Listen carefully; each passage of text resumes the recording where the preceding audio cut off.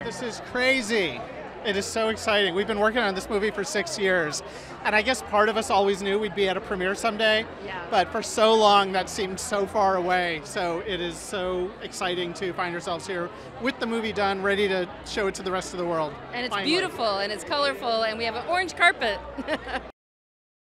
Well, we wanted to make it because we were inspired by this beautiful, beautiful celebration, this tradition of El Dia de Muertos, the Day of the Dead, that's celebrated in Mexico. And I really wanted to tell a story set against it that could show people around the world how beautiful it is, but also tell a story that really celebrates family and the beauty of family and the struggles of family, because I think it's something that everybody all over the world can relate to.